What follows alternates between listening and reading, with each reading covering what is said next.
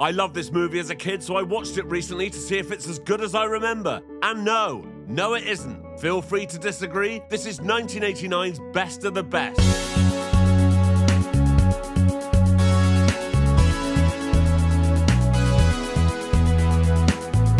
I'm Harangue, and I've wasted hours of my life watching terrible films. You should subscribe. We start by meeting blue-collar sex symbol Alex Grady, played by a priest stalked by my doctor, Eric Roberts. He's got long hair and a leather jacket. Yeah! He has a son called Walter, and today Alex is teaching Walter how to ride a bike. I'm riding alone! I'm riding alone! Fuck off! You piece of shit. Cut to this kid's karate class in Fresno where these two kids start fighting. Their karate teacher is Tommy Lee, and he breaks the fight up because this karate teacher doesn't believe in violence. And don't bother putting in the comments, it's Taekwondo actually. I don't care. Tommy receives a letter, and it's an invitation to try out for the US National Karate Team. Wow. If selected, he'll attend a 3-month training camp before flying to Korea to fight their national team. Apparently, they take it pretty seriously over there. Alex has received this letter too. His mum, who he and Walter live with, is like, Alex, you can't do that. You're old, you've got a dodgy shoulder, and what about your son? What about my son?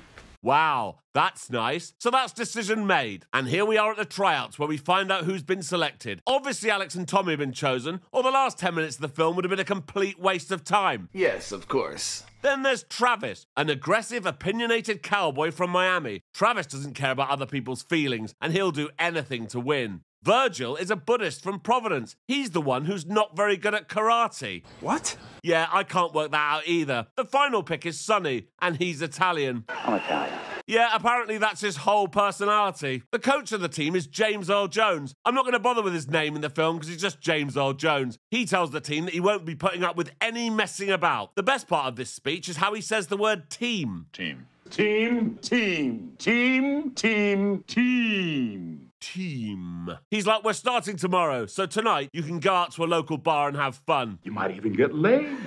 This old guy who seems to be in charge tells James Earl Jones that he's hired another trainer called Dr. Wade. James Earl Jones is like, I don't need another trainer. But the old guy's like, don't care. I've already hired Dr. Wade. On the way to their rooms to get ready for their big night out, Travis racially abuses Tommy. Oh, so sorry.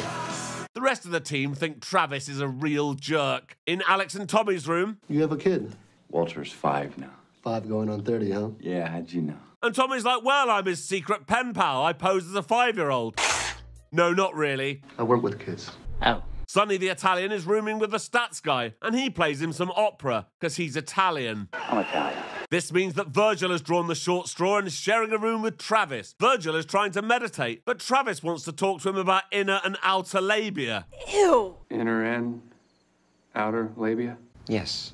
When they get to the bar, Alex and Tommy are talking. The stats guy is doing stats. Travis is looking for anyone to shag, and much to everyone's surprise, it looks like Virgil is going to get some. Even Sonny hasn't seen any action. But I'm Italian. Yeah, we know. It looks like Travis is in luck too, as this woman's clearly up for it. But oh no, she's there with her boyfriend Bert. And we know he's bad news, because he's wearing a sleeveless denim jacket. Go away, Bert. Yeah, Bert, go away. They all start going for Travis, but Tommy comes over and he's like, hey everyone, violence isn't the answer. Really? Hey, who the hell are you? Whoa. How impressive. Then there's this fight.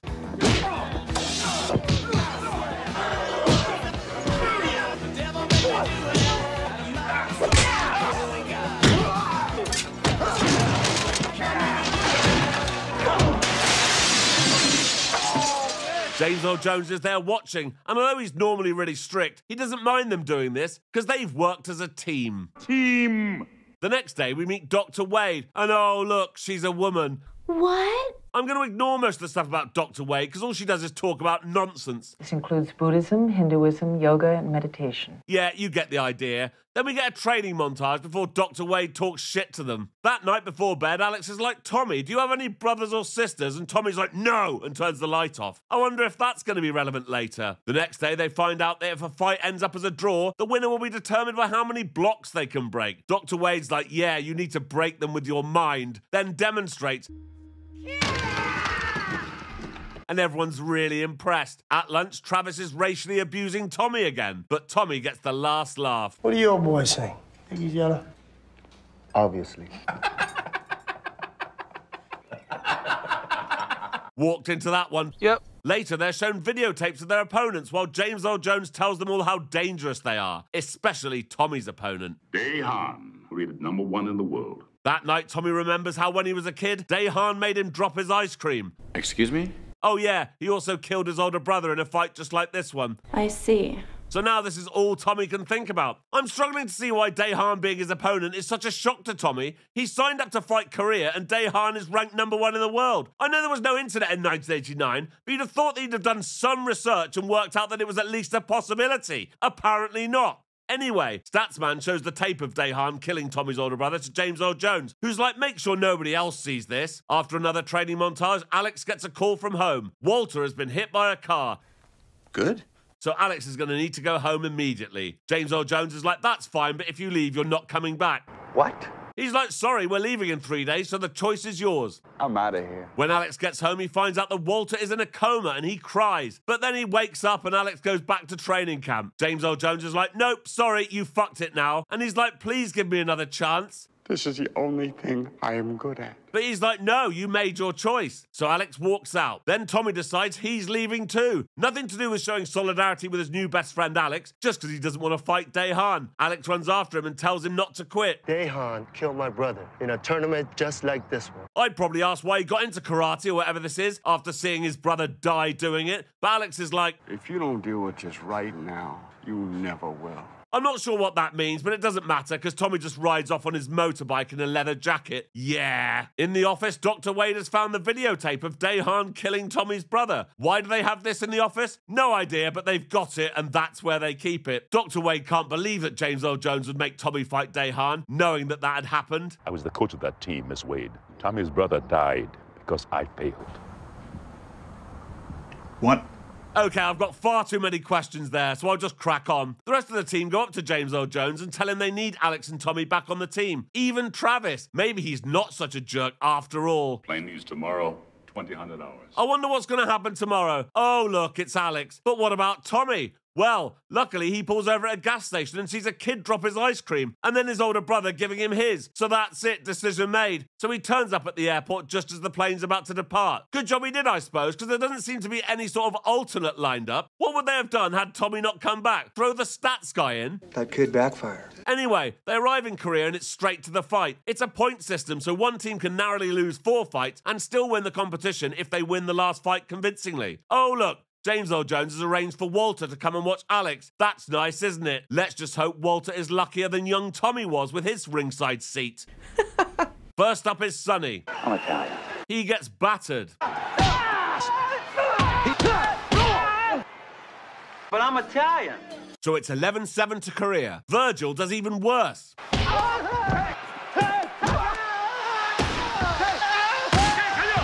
Making it 20-9. Next up is Travis, and he does better, but can only manage a tie.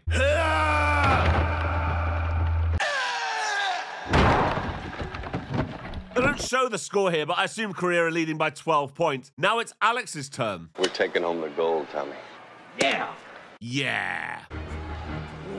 I'm gonna kick your ass. Yeah! Alex gets the better of the first round, so now he's coming out for the second. I'm gonna take your head off. Yeah, we've already done one of those. We don't need another one. Oh, no. Alex has injured his bad shoulder. If he's unable to continue, the US team will be forced to forfeit. Oh, no. Pop it, Tommy. Shit, Tommy, pop it! Fuck off, Walter. You little whore. Alex only has to survive a few seconds, which he does. He even adds points to his team. So it's 29-22 to Korea. And it's all down to Tommy versus Dahan. These actors are actually real-life brothers, by the way. Is that a fact? It is, actually. Tommy gets off to a bad start, but he eventually turns things around.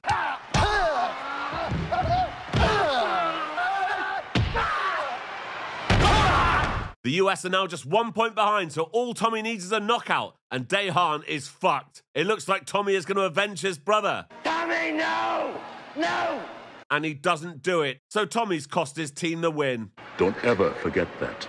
So the Koreans are presented with their medals while Team USA are really sad. But what's this? Dahan approaches Tommy. To save a life in defeat is to earn Victory. Blah, blah, blah, yeah. Then Daehan gives Tommy his medal. Then the rest of the Koreans hand their medals over too. So now everyone's friends, yeah. And that's the end of the film. So until next time. Thank you for watching this video. Please like and subscribe. And please consider joining my Patreon. There's a link in the description.